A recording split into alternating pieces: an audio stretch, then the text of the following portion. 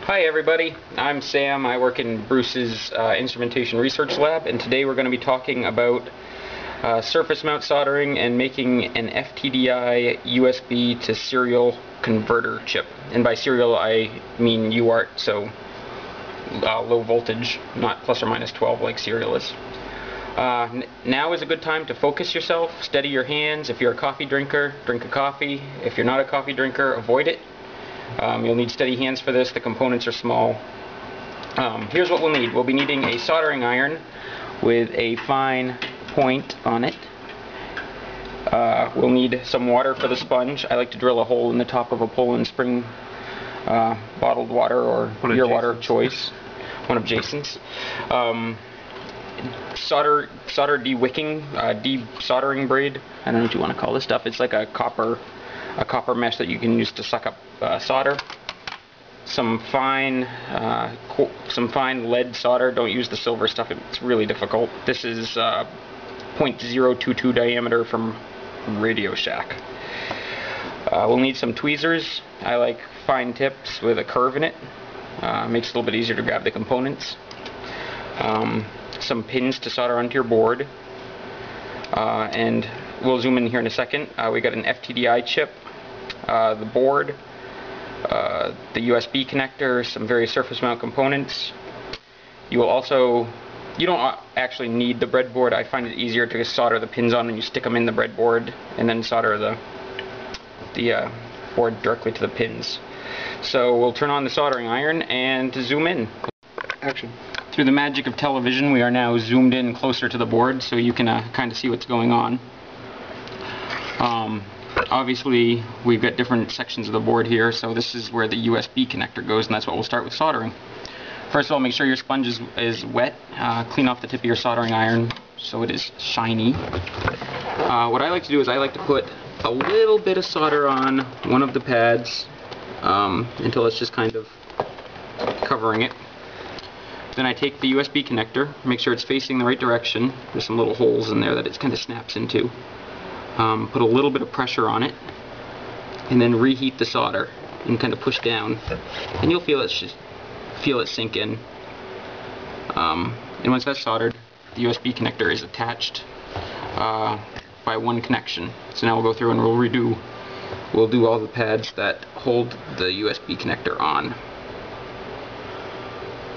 Alright, so there's that one. We'll redo the one we just did, just to make sure it's got enough solder and everything. Turn the board around and do the other the other two pads. Total of 4. When you're soldering, make sure you try not to touch the solder directly to the tip of the iron. Touch it to the metal that's next to it. If you're having a hard time getting the solder started, you can put a little drop on the tip of the soldering iron. That will help the heat conduct through the metal easier. So now that you've got the 4 mounting pads soldered, the next thing to do, and this is going to be a little hard to see in the video, there's 5 connections underneath the USB connector. It's very tight down there, so you're going to have a hard time seeing it. I'll show it to you when I'm done. What you're going to do is you're just going to glob some solder on the pins. Don't worry about making solder bridges. We're going to fix that in the next step. So, and if you get it on pads for other components, it's okay. You can get it off later. Alright, so I hope you can see this. Underneath the USB connector there, the pins are kind of connected together by a bridge of solder. Can you see that? Mm-hmm. Oh. Bring it up. Alright, right about there. Down. Okay. It's all blurry. It's all blurry. We'll get a close-up after.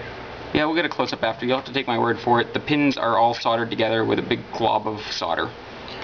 So what we do now is we take our handy-dandy desoldering braid, and we just kind of shove it in there and suck up the excess solder. You don't have to worry about it sucking up all the solder. It'll leave enough underneath the pins to hold them, to create a good electrical connection. And this is where a lot of people have an issue with it. I don't know if they're too afraid to put pressure on it. You can kind of push down a little bit on these. Just try not to push and drag. If you need to drag to a different spot in the braid, lift up. Don't apply the pressure and drag, or you'll bend the pins. Let's see. I've got a little bit more in there. You can kind of see it. You can kind of see when it sucks it up and when there's still a bridge. We'll get a close-up in a minute. Come on.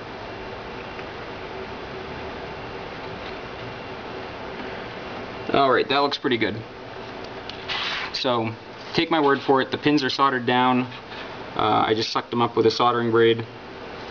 The next component we're going to do is this little capacitor right here. This is a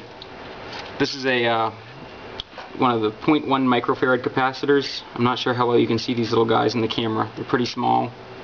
It's the smaller of the two capacitors. You can tell it's physically smaller.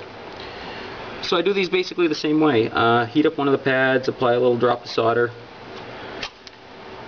Depending on which hand you are and which way is the most comfortable, I like to hold the component in my left hand and the soldering iron in my right. I place the component on the pad, I heat it up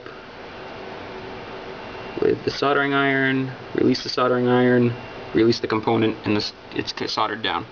Now sometimes one of the sides might be up a little bit, so I like to put a little pressure on the component with the tip of the tweezers and just kind of reheat the pad and kind of get it to lay down flat.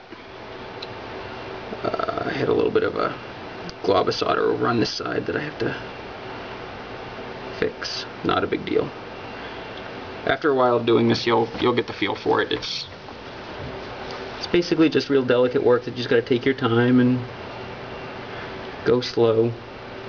Alright, so now that you've got one side soldered down, you want to apply solder to the other side, the side opposite from which you soldered down first. Otherwise you'll release the component and it'll go all over the place and be a mess. Okay, so that capacitor's done. The next step is to put the chip down, and this is the part that's most intimidating to people. Think it's going to be the most difficult. It's actually one of the easier components to solder down. You want to treat it just like you did with the pins of the USB port. You simply apply a drop of solder to one of the pads, just like that. And then taking your tweezers, make sure your chip is aligned correctly. There's markings on the board that show which way is pin 1. So you pick up your chip, you kind of line it up the best you can with the tweezers, and then you heat up the pads that you soldered. And luckily, if you didn't get solder on too many pins, it'll be a relatively easy process. I guess I should have had some coffee or something. I'm shaking a little bit. But right around there looks pretty good. You can kind of spin your board and see how it looks. I'm not entirely happy with it. I want it a little bit better than that. So I'm going to grab it, put my soldering iron at an angle,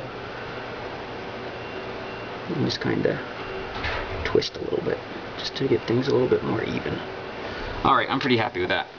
So now what I'm going to do, this is the fun part. This is the part where people see this and they say, "What are you doing?" So you take your solder and you create a big blob. Create a couple of them. Maybe 3. And then what you do is you take your soldering iron very carefully, don't drag too hard, just kind of run it along these blobs of solder. And the solder will naturally want to go between the metal and the metal of the contacts and the metal of the board. So there, you can see that there's a little bit of solder connecting all the pins together. I do this to both sides first, just so you don't